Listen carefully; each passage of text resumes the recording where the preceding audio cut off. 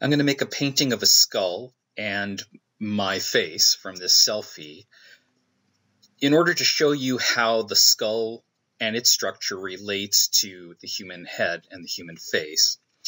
And I also want to show you the proportions of the human face. And I'm going to do this in black and white oil paint.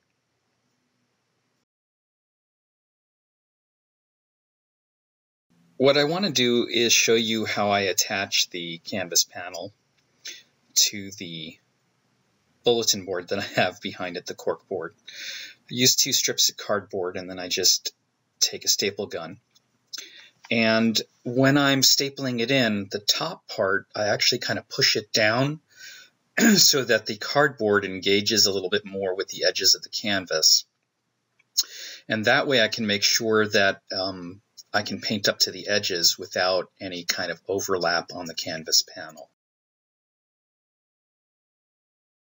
What I'm going to do is I'm going to show you how I block in ahead and talk about the proportions of the face in order to do that. So the human head is basically a sort of egg shape, okay? And so is the skull. But when you're painting the head, one of the things that you have to keep in mind is that it has facets to it. And because I'm bald, this is going to be a little easier for you to see when I show you this, but let me just talk about the proportions. And the first thing that I think about with proportions is this thing that I think of as the rule of halves, or halves. And what I'm specifically talking about is if you can figure out the halfway mark on just about anything, the human figure, still life, and you can work from half components, I think you're going to be better off. So first of all, the human head is symmetrical. It's bilaterally symmetrical, which means that on either side of the head is an equal space. The eye line, where the eye sockets fall in, is also in the middle of the head. So it's almost like you're making an egg and you're providing a point where it's almost like a sniper shot there. Now, the other thing that's kind of important is there's another series of proportions that make up the bottom half of the face, which are a series of half measures as well. So the bottom of the nose and the bottom of the, and that's why I'm giving you a skull here, is halfway between the chin bottom and the eye line. The place where the teeth meet is also halfway between the bottom of the nose and the bottom of the chin. So those are all important things to notice. What I'm going to do is I'm going to wipe this out, and this is something that is kind of cool about oil paint, is that the more the surface of the canvas is kind of moist, it's kind of moves things around a little bit. So let's go over that again.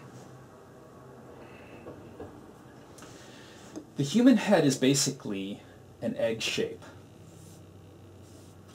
And some of the important ideas about this egg shape are that I'm going to talk about the rule of halves. The head, the top and the bottom, from the bottom of the chin to the top of the head, the eyes sit directly in the center of the head. On the bottom part of the head, the nose, or the cavity for the nose, the bottom of the nose, falls halfway between the chin and the eye line. Where your teeth meet is also kind of where your lips meet, and that's about halfway as well. Now, the eyebrows, or the brow ridge, is slightly above that, and with a skull you're going to see that brow ridge there, and it's right where your eyebrows kind of fall, okay? Now, there's also some other things that you need to know about the skull. Let's get into it a little bit. First of all, the eye holes are a little bit like aviator glasses. Those sunglasses that pilots wear. The nose hole, which runs up to about here, is really kind of an upside down heart. Okay? Now, there are a couple of important things about the bottom of the chin and the jaw and also the top of the head that you need to know about. First of all, there is a structure called the zygomatic arch, or the cheekbones, that do a shape something like this and come back in. Okay, so that's the top part of your head, and your jaw hangs off of your skull. So the jaw actually has a couple of facets in it. I like to think of them, as it has a sort of flat facet on the bottom, and then a slightly angled facet, okay, and then another facet that goes up into the cheekbones or zygomatic arch. The top of the head has, depending on the person, kind of three facets as well. The top of the head has a facet that goes like this. It also has a slightly flattened out part here, and then another facet on the side. And depending on the person, it can come in or it can curve, and you have to look at the shape of the person's skull, but that gives you kind of an idea of how all of those facets and things work. Okay. There is also a slight indentation here, and above where the eyebrows are is another brow ridge that you can see. If you are going to do teeth, basically everything's symmetrical. So find the halfway mark, find the halfway mark, find the halfway mark, and you have it. So I have this head laid here, a skull, and what I want to do is I'm just going to quickly shade it in, because what happens with shading is you get volume. And I'm going to use some white oil paint and some black oil paint to kind of make this look as sort of photographic and tonal as I can. So when I photographed this, I photographed my head and the skull head at the same angle so that the light, or chiaroscuro, was running across it from right to left, and it makes it look more volumetric. So let me show you a little something about the overall shape of the head before I begin. Okay, if the shape of the head is roughly an egg, right? And the light is moving across it, there are several facets to how light moves across something. There's a core shadow, okay? And then as it moves towards the edge, it starts lightening up until it gets to the very edge, right? And I'm going to show you that on the very edge of things, like the human head and a sphere or an egg or an oval-like shape, there's something called reflected light, okay? So if you look at this, you can see that the light on this has a core shadow that runs to about there, runs across, and there are big planes of light and dark. All right, so how does that relate to what we're painting? Well, if you look at the photograph,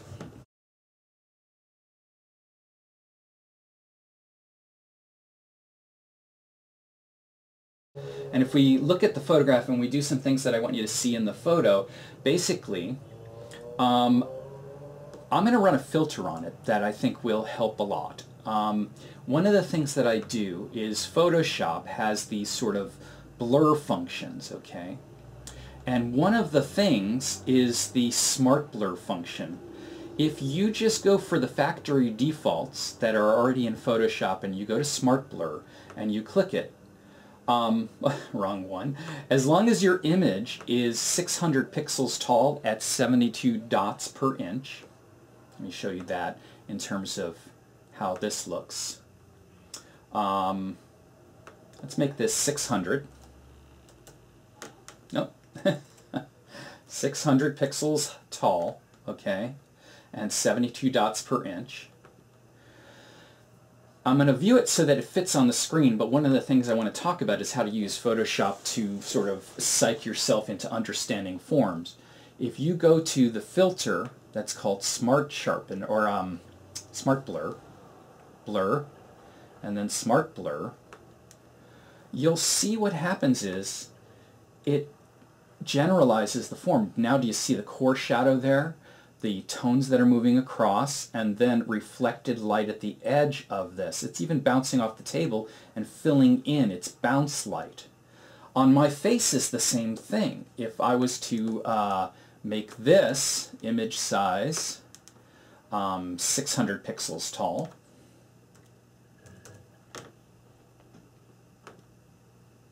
at 72 dots per inch, let's view it full size, and I was to run that filter again, blur, smart blur, you'll see that the cool thing about Photoshop is it chunks up the values into those big values. If you have a painting teacher, sometimes they'll tell you to blur your eyes or take off your glasses so that you look at it as big shapes and values rather than lines. And that's what's kind of happening here with this Photoshop thing. So let me rework this one more time. I'm going to wipe it out and I'm going to redraw it. And what I want to do is kind of show you how to paint the skull more or less from start to finish. And then I'm going to show you how I paint my head using that information.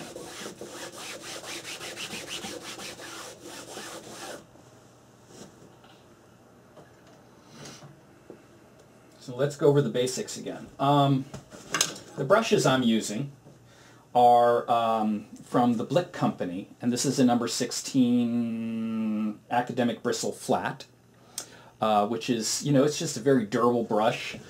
And I'm going to just start sketching the way that I do things to block things in, rather than that oval that I showed you before. I'm just kind of thinking about how I paint rather than those rules of proportion. So what I do is I think about the big forms first, and the idealized forms that I have in my head about how a chin settles, and I also look at the photograph or the skull that I'm painting. And I don't think there's anything wrong with painting from photographs. Everybody sort of crabs about that, but as if, oh, that changes your vision. But actually it does change your vision in a good way. It makes you see things more flat. And I'm using those proportions that I was thinking about before of, the half units, okay?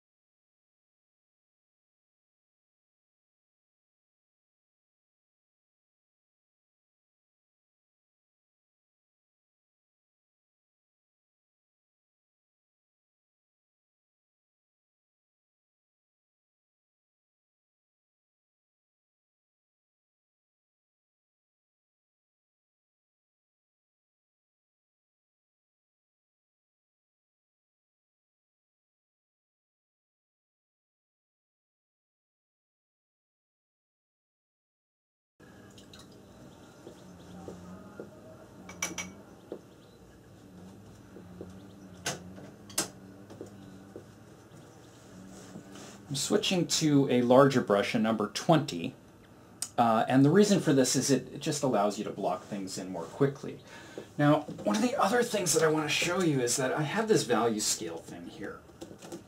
And sometimes if you get one of these from an art supply store or make one yourself out of pencil or oil paint, you can match up the values you see on the screen. Like, let's say there's a number 9 in the brightest areas, and it goes all the way to the black, but let's say this area here, where the core shadow is a number 4, okay? And behind the zygomatic arch is a 3 or a 2. Those, if you think about it in those ways, what'll happen for you is you start sort of quantifying it, and it's almost like digitizing it in your head about what the value structure should be. Now, a lot of teachers say start with middle tones, and yeah, I guess that's a good way to think about it, and I often think of things in the middle tones, but I break a lot of the rules when I'm painting, and one of the rules that I break is a lot of times I'll start with some darks and then I'll pull it into light and then I'll pull it back into dark, because oil paint is incredibly flexible and allows you to correct as you work.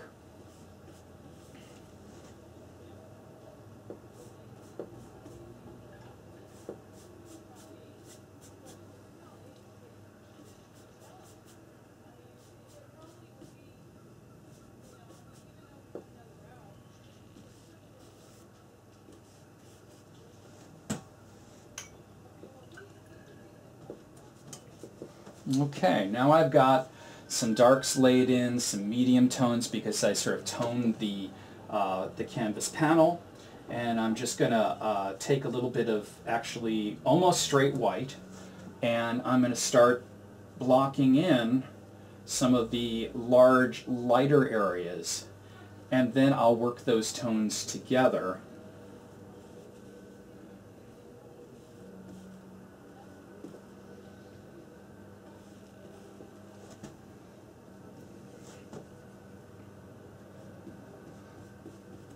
See, I'm not getting involved in any of the details at the start. That's kind of important. If you look at a Rembrandt painting or you look at some of the old masters, especially from after 1600 in Europe, you'll find that what they do is they tend to rely on large forms, and things in the darker areas actually kind of dissolve.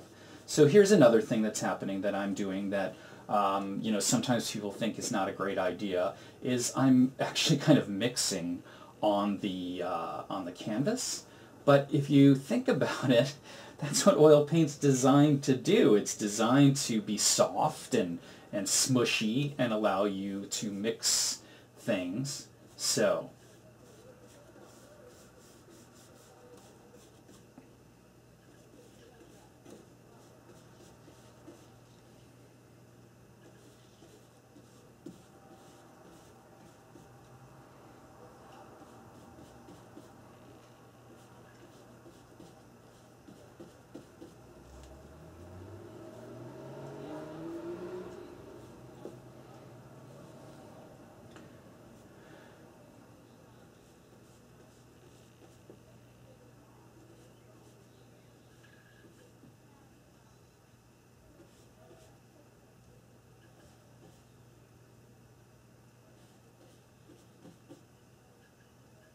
you can always add detail later, but see, I'm using the biggest brush I have.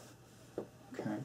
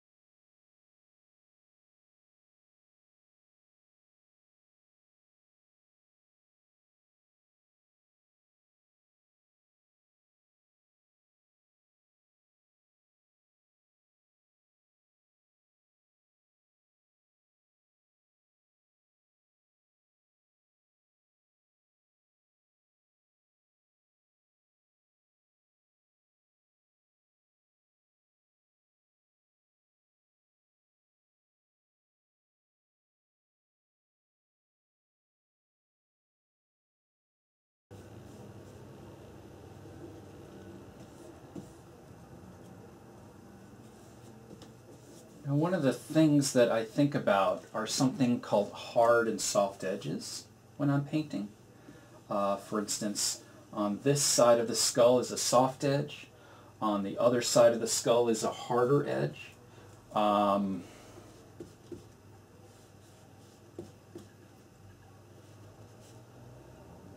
And those edges set other things off so that you can see them better. Okay?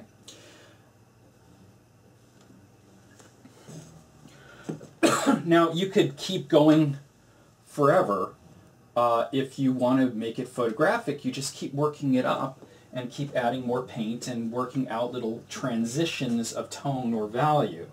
I actually suggest that you make a lot of paintings and a lot of black and white paintings of faces and skulls, and don't bring them past this level for a while.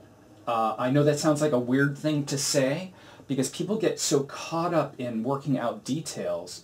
It's the seductive part, but the first thing that people see when you're making a painting or when they're looking at your painting is they look for correct structure and overall value structure. That almost looks, you know, if you were to blur your eyes or see it from across the room, you would assume it was a kind of finished painting. And I think that's the important part, is that you do 100 starts, you do almost thousands of starts of paintings until you get really comfortable with getting the painting started, and then start working into details like teeth and all this other stuff. And now I want to show you how that works with faces, with a face that's lit pretty much the same way as this skull is lit. It's a portrait of me, or a photo of me that I took with a selfie stick. And I'm going to just kind of show you how I would use the same proportions of the skull to work out my face in this, okay?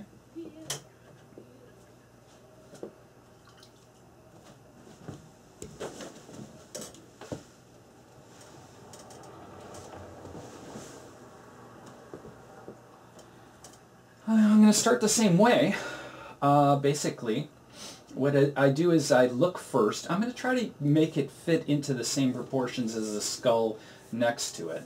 And I'm going to look at the overall light and dark forms that I see.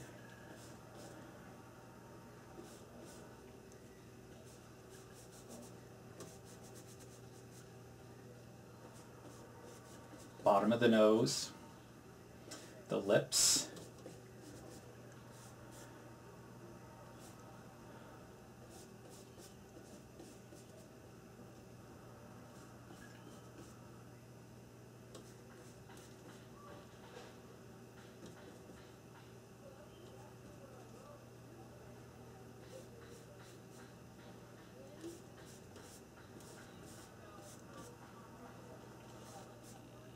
now, something that you need to know is the ears stop where the mouth line is, just above it, and the top of the ears, depending on the angle of the head, stop right where the eyes are. So here are the ears on the sides.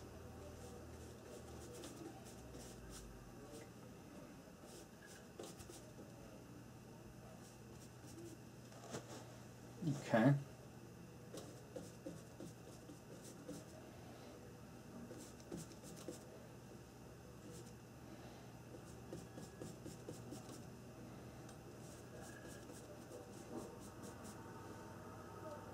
Some of you guys are going to want to get involved with the glasses right away. Don't do that. Stop yourself. Take a look at it in terms of tone. There's the coarse shadow on my big bald head.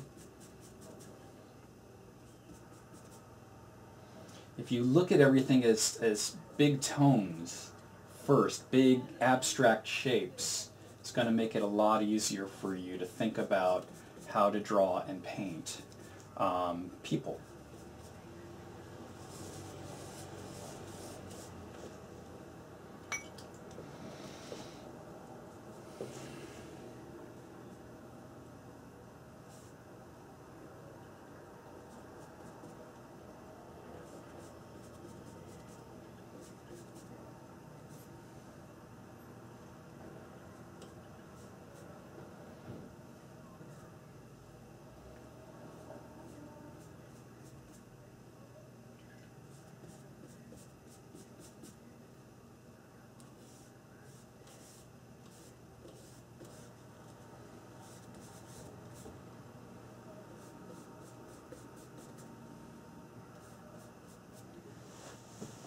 Now that's already, I think, looks quite a bit like me because the overall shapes are pretty accurate.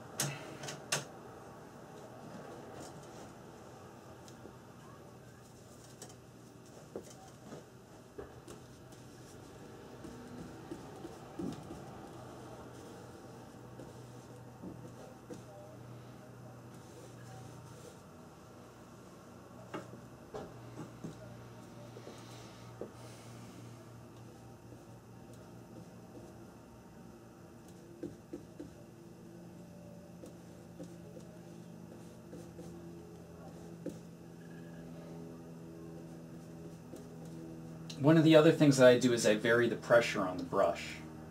So if you push down harder, it loads more paint on. If you lighten as you push, if you don't push very hard, it doesn't put as much paint down there. There's some reflected light.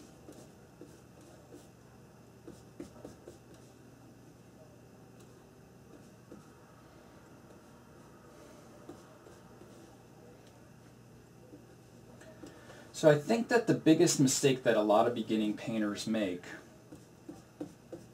maybe even a lot of senior painters make, is that they get too involved with the details right away. They don't block things in as big masses of light and shadow, and as a result they lose the overall structure of whatever they're drawing and painting, and that makes it a little harder for them to recuperate that if you've taken the painting too far and there's too much paint actually on the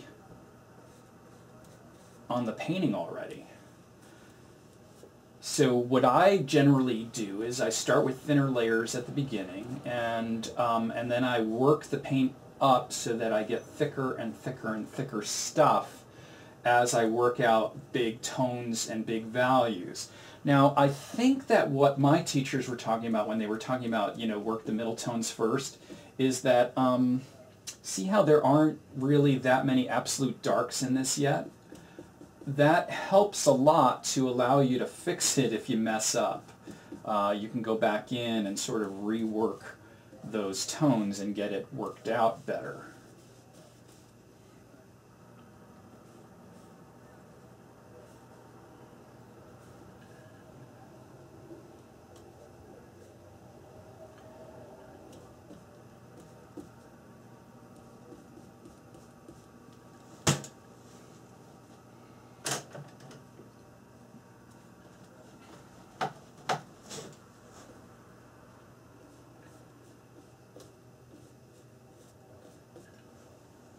Looks kind of like me, I think, just it doesn't have glasses on yet.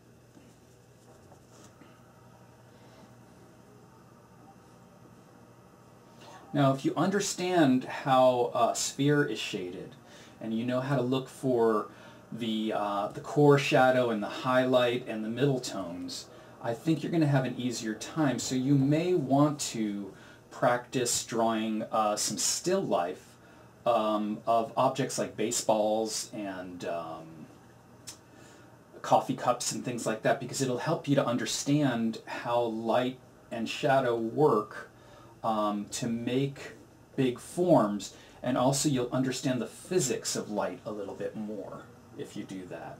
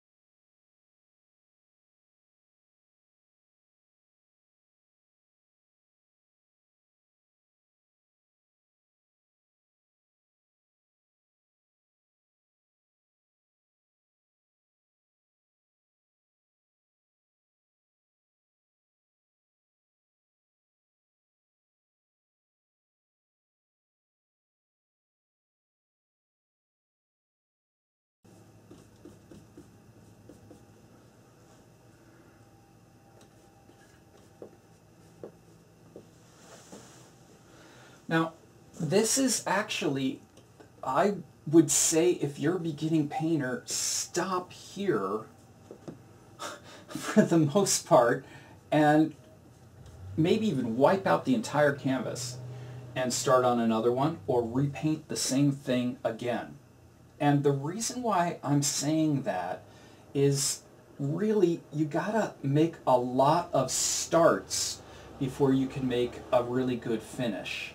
And one of the things that, you know, there's this guy Malcolm Gladwell and all these other authors who talk about this stuff, but I think one of the most important things that I got from some of those books, and it just seems clear from my own experience that that's the case, Craig Nelson, I think at the Art Academy in San Francisco, calls it brush time.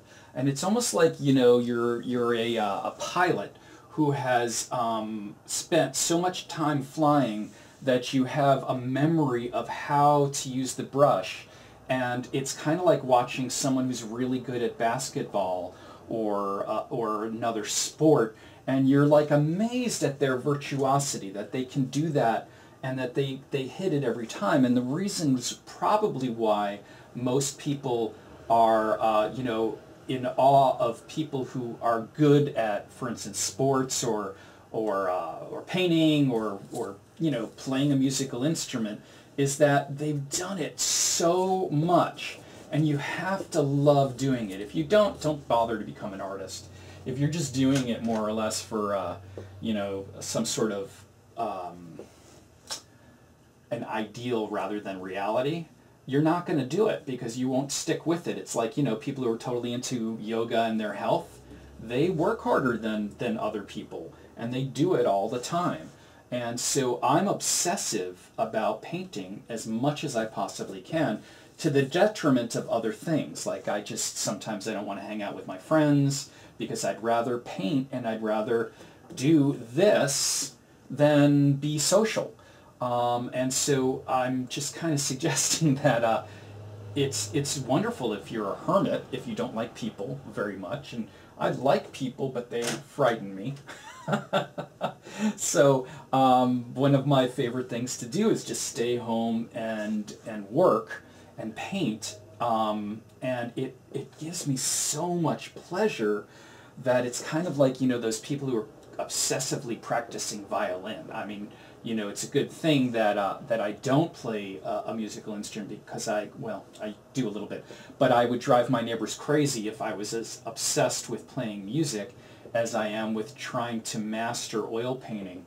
And I just don't think that I'm good enough yet. And maybe that's a healthy attitude to have, because it's going to keep me working as much as I can to try to make art that is better. You know, if you're dissatisfied with every painting you make, you're going to want to get to the next level. It's a bit like video games. So my suggestion to all of you is do it obsessively, do it all the time, think about it all the time, go visit museums, draw all the time. And my teacher, Erwin Greenberg, used to say that when we were in high school. Like, he just thinks that, he thought that was, he used to say, an artist is a person with a sketchbook attached. And if you're not obsessed with working and obsessed with recording the world around you, you're just not going to be a good artist. You just have to be so into it that you want to keep working all the time. So, thanks for your time watching my video, and you know, I hope that that this matters to you, that it helps you if you're an artist who's starting out. Thank you.